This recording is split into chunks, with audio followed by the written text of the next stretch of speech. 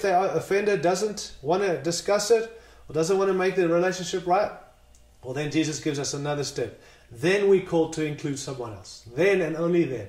After we've been through this, we've tried to work it out, it's still not resolved, can't be resolved. Then the Bible says, Jesus says, get someone else involved. Take a witness.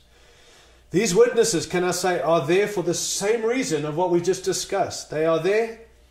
They are to go in the first step to bring reconciliation. All right? So they're not there to take your side or their side. They're there. So be careful who you're choosing. No people on your side.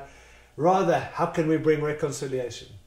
It's not a gang up on the person. In fact, we should involve, I think, others only when going alone did not bring a healing. And this other person, I believe, should be someone who can help keep emotions in check, help clarify the issues as we work together for reconciliation. So first, have a private conversation. Second, take someone who might help resolve the disagreement.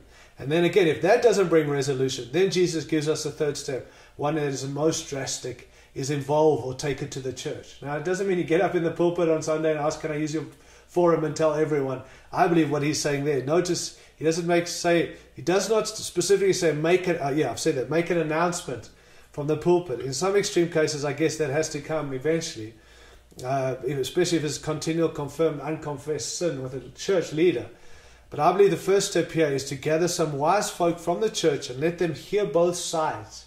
So again, try to help work out reconciliation. Okay, so if you've had the individual private conversation, brought one another person, brought the same wise folk in again, brought in some wise folk again for the church, what if that doesn't work? Well, sadly, let's be real, we live in a world that is not perfect.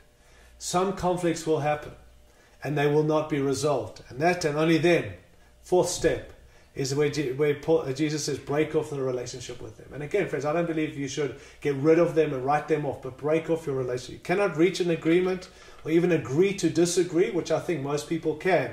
But if you then have to be called for separation, Jesus said, treat them as a pagan or a tax collector. It doesn't mean treat them like a scoundrel. How did Jesus feel about pagans and tax collectors? Jesus loved pagans and tax collectors. He walked in love with them in hope of winning them over. And so if you have someone you refuse to be reconciled to you, ask yourself these questions. Do I long to be reconciled? Do I still act in love with this person? If so, then you're doing your part. It's now up to that other person. And conflict does happen. And I believe we need to learn how to handle dealing with conflict while walking in love.